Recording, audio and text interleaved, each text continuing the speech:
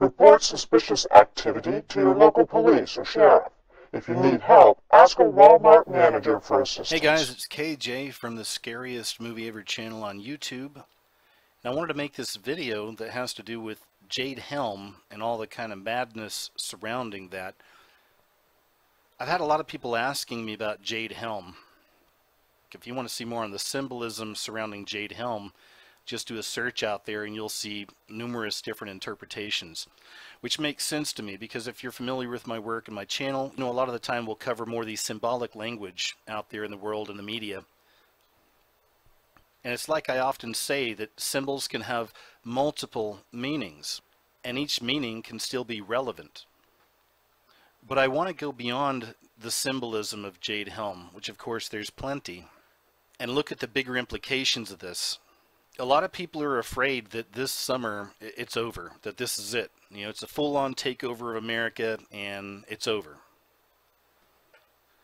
I typically won't do something like that, like say, hey guys, in a month it's over, 2 months, you know, we're finished, the collapse is here. It's hard to say. I've been in this game long enough to see so many people come and go that say it's happening now, or you know, it's this November, or it's in January, and the day comes and goes and nothing happens. But there is something a little bit different about Jade Helm. This is the biggest operation like this that's ever taken place on American soil. We're basically being occupied by our own military so they can run different drills and whatnot. At least this is the official story. But that alone should give us cause for concern. Because what happens when the American military occupies a territory? Why do they do that?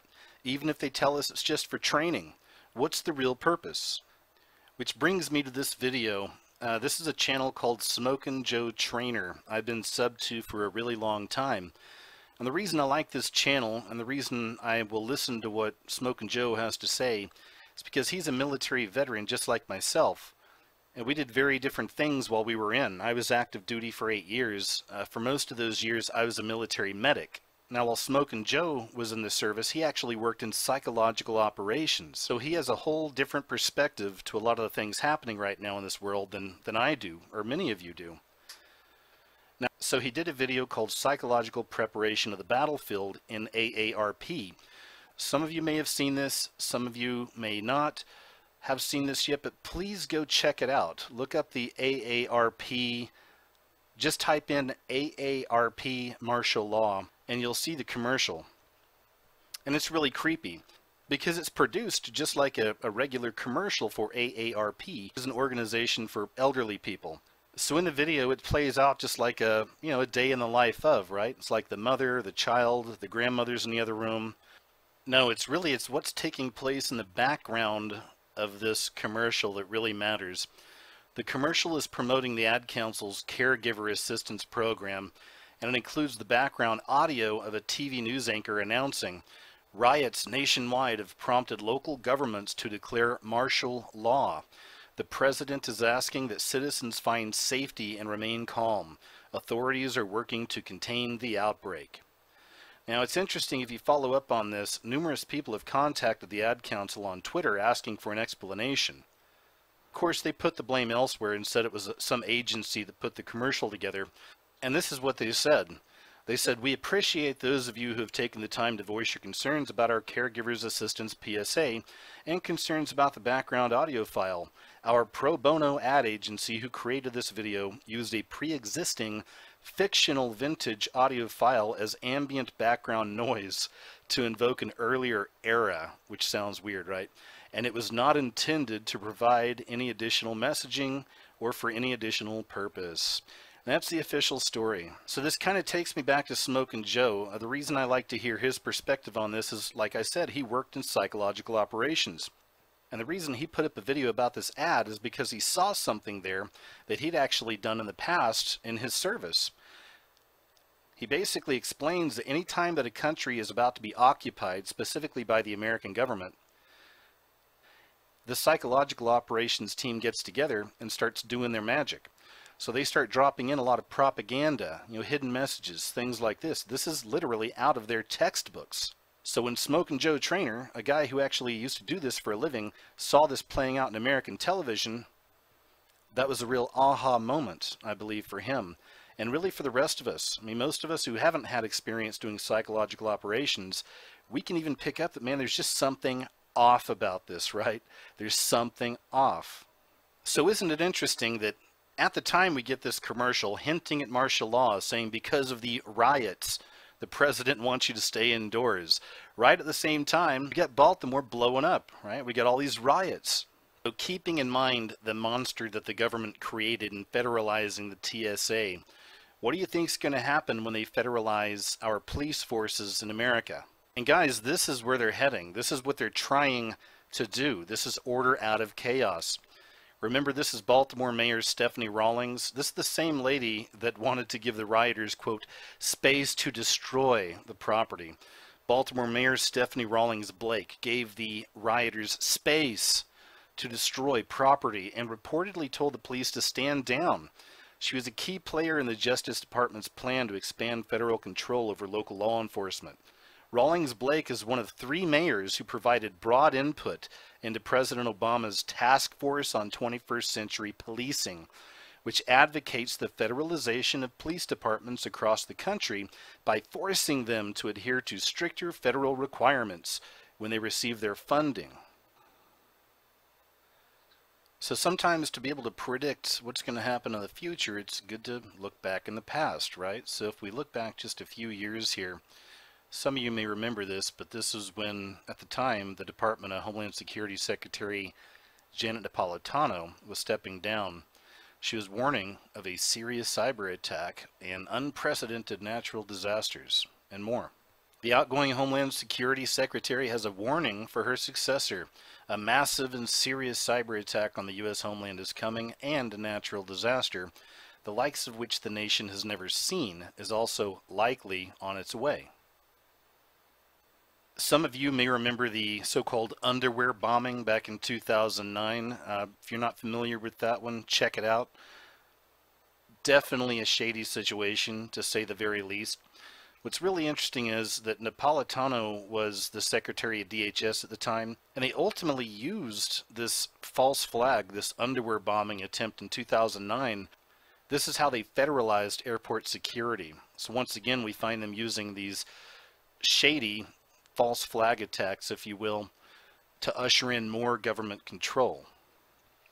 After the failed Christmas Day underwear bombing attempt in 2009, Napolitano launched a worldwide and, quote, historic effort in 190 countries to enhance passenger screening and counter the threat of so-called non-metallic devices on aircraft. What's really important to understand here is to see what happens whenever the government steps in and federalizes an agency. I'll leave a link to this underneath the video. It's a master list of TSA crimes and abuses, and it's absolutely staggering. In this list, you'll find accounts including various kinds of TSA abuse, from physical to sexual to financial to psychological, inappropriate questions about personal finances, passengers' money being confiscated, harassment that forces people to miss their flights, bullying of various kinds, children being molested, groping, assault, and the list goes on. All you have to do is just a little bit of a search on TSA abuses, and the lists go on and on and on.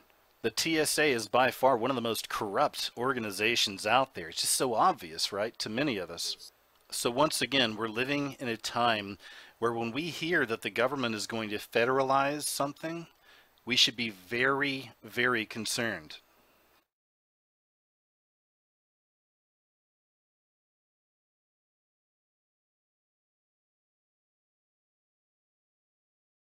So now are you beginning to see the bigger picture? I'm telling you right now that the New World Order, or we can call them the powers that be, the elite, the Illuminati, the shadow government, these people at the top of the pyramid are pushing all in right now on America. And it's crazy, isn't it? Because we're living at a time where every week there's like a new bomb going off or a shooting taking place, right? It's just non-stop chaos. And this is what the Illuminati does. It's called order out of chaos. And it's happening so frequently right now, it's tough to keep up with. And speaking of that, I want to show you just a couple of examples of some of these questionable situations that have been taking place over the last few years when it comes to bombings and shootings and attacks. Check this out. In Oslo, Norway, only hours before Freemason Anders Behring Breivik began shooting children, the police emergency squad out there had concluded an exercise where they practiced an almost identical situation. On the same day as the Aurora massacre, Rocky Vista University College of Osteopathic Medicine was holding an identical drill that actually simulated a shooter inside of a movie theater. There's actually a long history of Sandy Hook, Connecticut, specifically a lot of the schools in that area being connected to Department of Homeland Security money. So it's interesting that a mock school shooting drill was actually being conducted in Putnam County, which is only miles away from Sandy Hook Elementary.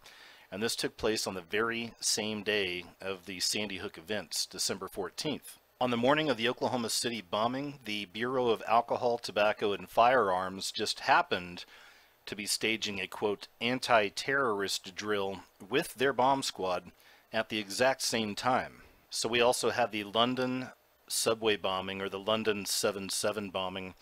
It turns out here that government agents, specifically from Scotland Yard, were running simultaneous exercises of, quote, bombs going off precisely at the railway stations where the actual bombing took place that morning. During 9/11, national military exercises that were simulating terrorist hijackings of U.S. aircraft were actually being conducted at the very same time that those hijackings were occurring in real life. So are you starting to see the bigger picture now? You're starting to see how all of this connects? So those were just a few examples, but you can basically do the same thing with every other attack, shooting, bombing that's taking place out there nowadays. It seems like every single one of them we can find this connection with the government running some kind of a drill, or the police running some kind of a drill right around the same time. Oftentimes a drill that mimics the exact same action. So are these just coincidences? I don't think so. Which brings me to more the symbolic language of all this stuff. I mean, America has been being prepared for an attack on our soil, for an occupation on our soil, for destruction for quite a while. And this is what they use these so-called Illuminati tools for, is to propagate the propaganda, to push forward these ideas. It's predictive programming, social engineering. It's very much the same thing that Smokin' Joe Trainer and his buddies had to do in other countries before they came in. It's release the psychological operations, prepare the propaganda, right? So here we have Beyonce from several years ago doing a Super Bowl halftime show escorted by the New World Order police force. So isn't it interesting that once again, at the time of all of this upheaval and all this madness taking place in America, we have more of this predictive programming. And this right here is from the iHeartRadio awards show that happened just recently. And this is Nick Jonas on stage performing in chains, obviously as a prisoner, right? And then speaking of symbols and patterns and whatnot, I wanted to share this with you. And this is a little bit different here. Now, this is from the television series Lost. Now, while I was doing the research for this video, at the same time I was doing some research on all the people that used to be on Lost. And it had nothing to do with my research for this video. It was really just because I'm a geek and I really liked the TV show Lost. And I wanted to see what the actors and actresses were up to. And in the process of doing this, I actually found something that connected to this research and to this video. So I started researching a little bit on Josh Holloway. He played a character named Sawyer on Lost. And one of the very first things I found was him right here, once again doing his Illuminati all-seeing eye symbol. Now, if you're not familiar with this stuff, just do a little research on there and you're going to see that this is very typical of many actors and actresses and performers and musicians. Oftentimes they'll do the one-eye symbol. I've covered that extensively, and as I've said about symbols, it means a lot of different things, but ultimately it's all about that beast system, the New World Order, the coming Antichrist beast system. So of course it's a bummer seeing this actor that I really liked on this show doing this stuff, but it is what it is. Now, this wasn't exactly what I found that I thought was so interesting. This is just what led me further down the path. Here's what I found. So it turns out that Josh Holloway reunited with one of the creators of Lost to star in a new show that's coming out very soon called Colony. But what's Colony all about, right?